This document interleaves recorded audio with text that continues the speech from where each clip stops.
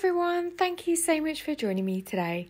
So in today's video, I'm going to be working in my art journal and we're going to do a double page spread this time.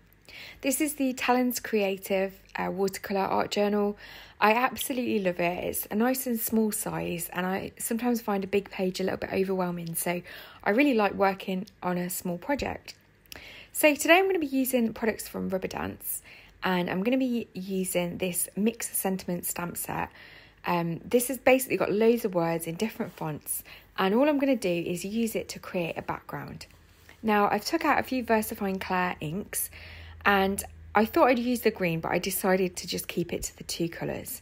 So I'm using Warm Breeze and Charming Pink, and all I'm doing is just stamping the words randomly all over the page just so that we get a little background. Now a lot of this is going to be covered, but I really just wanted something to kind of pop through the holes in this stencil.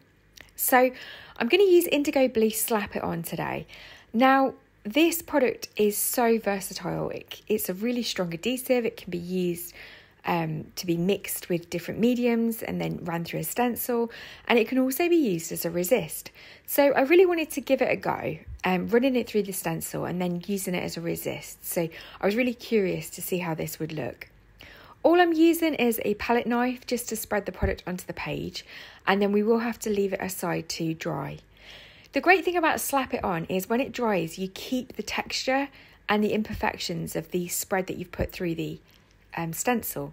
So you're left, when it's dried, with this lovely clear, almost like heat embossed look, but with the dimension and texture of a texture paste. And as you can see, when I run over it with Distress Oxide, I can then wipe the excess off the top of the areas where the Slap It On is. So you get that gorgeous stenciled print on the page, but also as a resist. So I really just wanted to try out this technique today, and I think it's really versatile. I think there's lots of different things that you could do with it. And I really love the fact that you've got the words popping through each of those circles. So they almost look a bit like magnifying glasses. But yeah, the Distress Oxide inks that I'm using today, I'm using Dusty Concord and Black Soot, and I'm using a combination of blending brushes. One was from Funky Fossil Designs and another is just a generic brush that I bought off Amazon. So I've just put a piece of copy paper underneath my page as I'm doing this because I don't want to get any ink on the pages underneath. And then all I'm using to wipe it off with is a piece of damp kitchen towel. I'm then just going to add a little bit of Nouveau Shimmer powder just to add a little bit more interest, add a few extra colour tones and just break up the background. So for my focal images today, I'm going to be using this stamp set from Rubber Dance called Doodle flowers, and it's got lots of different flowers and leaves, and some have got text or patterns in, and so they're really versatile, really quirky, something a little bit different, and they're going to make a great focal piece on the journal page today. So I'm just stamping them out. I'm using Versafine Clair Nocturne black ink today, and I'm just using scraps of white cardstock. I keep any white scraps that I've got in a drawer to the side of me, and then when I need some white cardstock for stamping images on, that's what I pull out. I'm going to colour them in with Promarkers today. These are the Winsor and Newton alcohol markers, but of course you could colour with whatever medium you prefer. I don't often use my alcohol markers, so this was a great opportunity to kind of dust them off and use them. I find that I'm not very good with the alcohol markers. I definitely need to practice. I much prefer watercolouring or colouring with coloured pencils. But yeah, I thought I'd use my Promarkers today. So I'm using a variety of techniques and I'm just kind of trying to get a little bit of shading, a little bit of blending. And I'm able then to just go over it with a white gel pen to add those spots back on. Now I've got this scrap of gel print and I really want to make a vase. So all I'm doing is just cutting around the piece of paper and just trying to get a kind of vase shape. Now if you've got a stamp, of course you could stamp that out and cut it out, or if you've got a die that would cut a nice vase, then you could equally do that. But I really wanted to use the gel print because I really wanted some texture on the vase. But I also realised that the pink is just not a good match for the colours that I've already got on my page. So all I do to just kind of tone that down is come in with a pro marker. This is the colour Caramel, so it's kind of like a really light brown. And all I do is just colour all over it. And that still gets the texture of the gel print showing through, but it just tones down the colour. So now I'm just going to glue my flowers down flat to my page, and I'm using Cosmic Shimmer glue in this glue bottle. The glue bottles I got from Craft Stash, so I was able to just decant some of the glue into it, and this just really helps with gluing finer details, but also so the bottle doesn't keep clogging.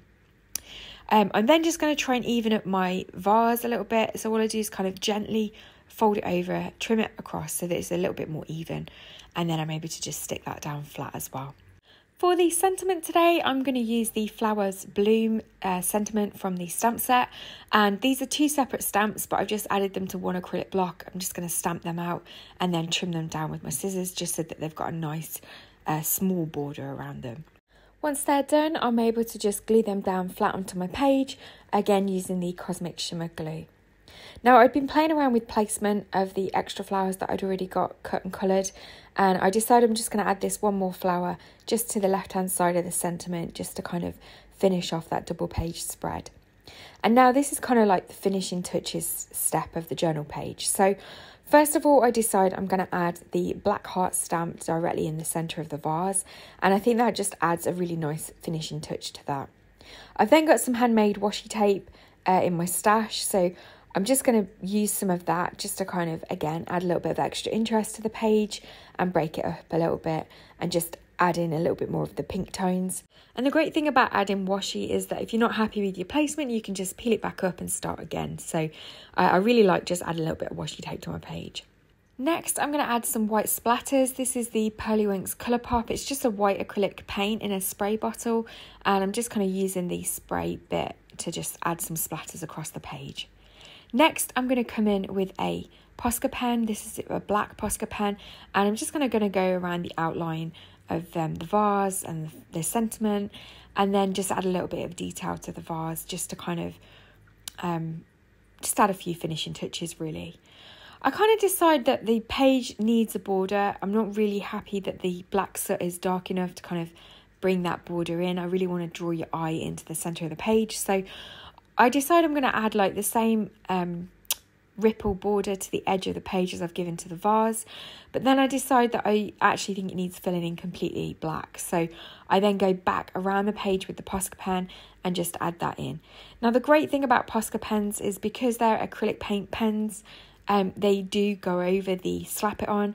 I think if you were using a watercolour, it wouldn't stay on the slap it on here, because obviously it's a shiny surface, but the Posca pen dried absolutely fine on the page and it stayed put. So I think that just really kind of helped to finish off the page. So thank you so much for joining me today. I really hope that you've enjoyed watching me put this layout together. Thank you so much for watching and leaving comments on my channel. I really appreciate it. Let me know in the comments below if you like this page, if you've got any rubber dance stamps, or if you like journaling. And yeah, thank you so much for watching. I'll add some close-up photos at the end, and I'll look forward to seeing you in the next video. Take care.